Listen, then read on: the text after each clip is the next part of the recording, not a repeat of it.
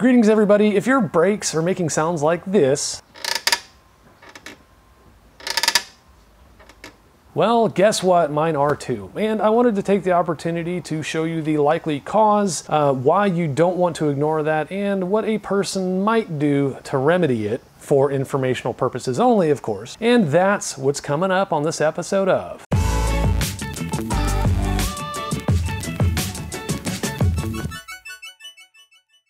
So, real quick, this is not a comprehensive how-to. Brakes are really important stuff. I just, don't want to be held responsible for if, I don't know, you mess up your brakes and like lose control and plow into a group of nuns or something.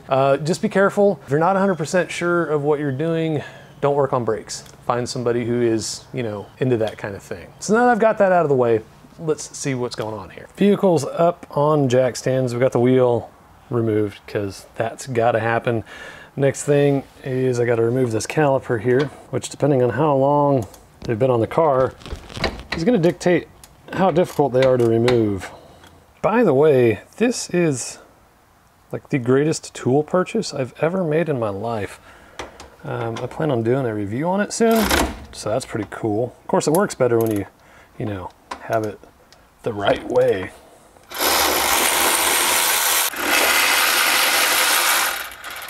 You never want to let a caliper just hang from the brake hoses. That's really bad for it. So you can use bungee cord, piece of coat hanger, really just about anything that will hold it for you and keep the pressure off of the brake line. You probably won't have to remove the rotor, but I'm gonna get it out of the way because it's gonna make it easier for me to show you what's going on.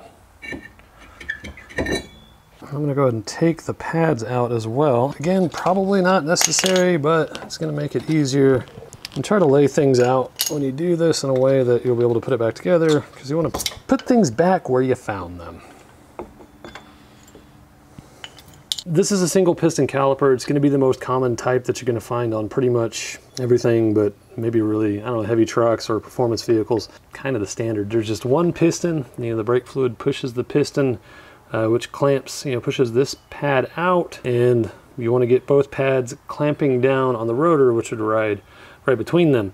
This caliper has to be able to slide back and forth on its mount, because as this piston pushes in, it needs to be able to pull this piston, the opposite direction in order to clamp down equally on both sides of the rotor. If that doesn't happen, then you get a situation where really pressure is being applied unevenly on the rotor from both sides. So, one pad will wear faster than the other if this isn't allowed to slide back and forth, and I'll show you how it slides in just a second. The reason that if your brakes are making that creaking noise that you don't want to ignore it is because, like I said, for one, it'll wear your pads unevenly, shortening the useful life of the set of pads. And you can actually get a situation, which I've experienced, where the caliper doesn't slide back and forth like it's supposed to, and actually kind of gets stuck against the rotor. And you'll notice a really annoying squeaking sound, just like a squeak, squeak, squeak, squeak, squeak, squeak.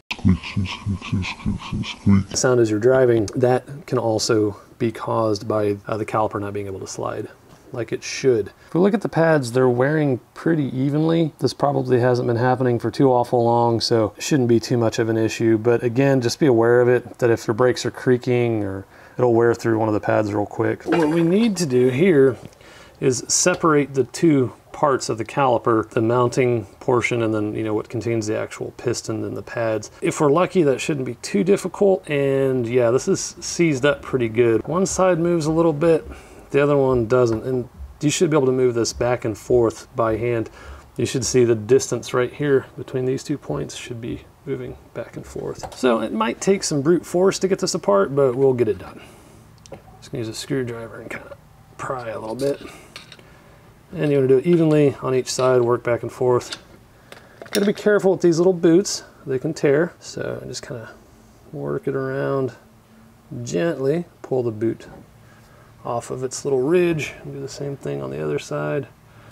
If these are torn, you want to replace them, just because that's what keeps dirt and water from getting inside where the pins need to slide.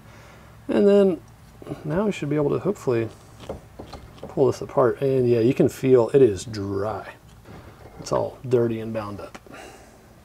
These are the pins that I was talking about. This half of the caliper is what actually mounts to the axle, and then these pins are what allow the caliper to slide back and forth. So what we need to do is clean these up, just a rag and maybe some brake cleaner. I'll do that real quick. But we just want to get all this old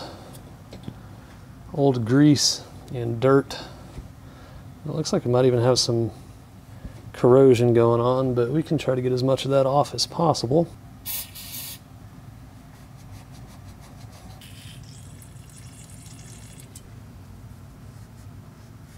Should be pretty clean. And then just to keep the brake cleaner from damaging the rubber boots, I'm going to go ahead and remove those from this half. Just very, very gently. Try not to tear them. Yeah, see, this is all kinds of cruddy junk. And then you can use, you know, like a stick and a towel, or really whatever you can find to try to clean as much of the old grease out from these holes as you can as well. I'm gonna do that off camera. Okay, so we've got this cleaned out. I just sprayed some brake cleaner down in there, let it soak, brushed it around a little bit, and got all the old grease out of here. And we've got the old grease cleaned off the pins. It's time to re-grease everything, and this is the product that I'm gonna use. Seal Glide brake lubricant. It's pretty highly recommended, and it's real cheap too. It's half the price of some of the other brake greases out there, and it's got everything you could ask for. So this is what we're going to use. So we're going to take a wee bit and put it on the pin, on both pins actually. So the reason you want to use something like this as opposed to bearing grease, you don't want anything petroleum based. I've never tried to use it, but they say that that will affect the rubber boots that seal up the caliper in the pin. So, you know, you don't want that happening. And this was cheap, so I figured why not use the right stuff for the job. If it wasn't cheap, that'd be a whole different story. And of course, can't forget to put the boots back on. I can just slide these on and then get them situated better when I put everything back together. Gonna have to kind of work it over the little ridge that it sits on. Now I'm sure you don't want to go too crazy with the grease, but I'm going to put just a little bit more on because that boot took a little bit with it. And then now we can take our caliper actual mount and slide it onto the pins.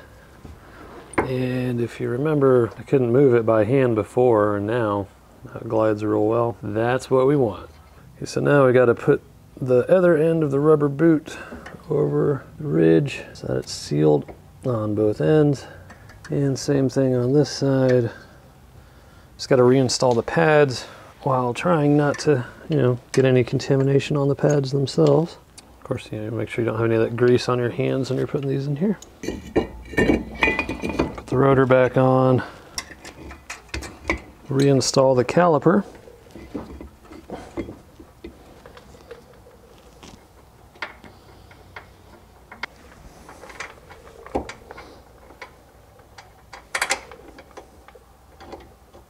And so everything's back together. I'm just going to torque down the mounting bolts for the caliper, put the wheel back on it, and everything's done.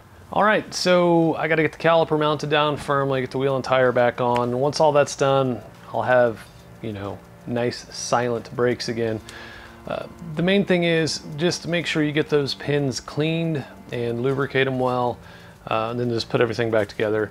It's a good idea to lubricate those pins anytime you have the brakes apart. So if, I don't know, if you're swapping rotors or changing pads, any kind of thing like that where you got to remove the caliper, it's worth taking a few minutes to lube those pins up. Keeps everything running just like it should. If this helped get you pointed in the right direction to diagnosing the noise that you're experiencing, go ahead and hit that thumbs up and subscribe to the channel. I'm working on new DIY content all the time. Check out the videos that I have uploaded already. There's some more good tips in there. And as always, thank you guys for watching, and I hope you have a great day.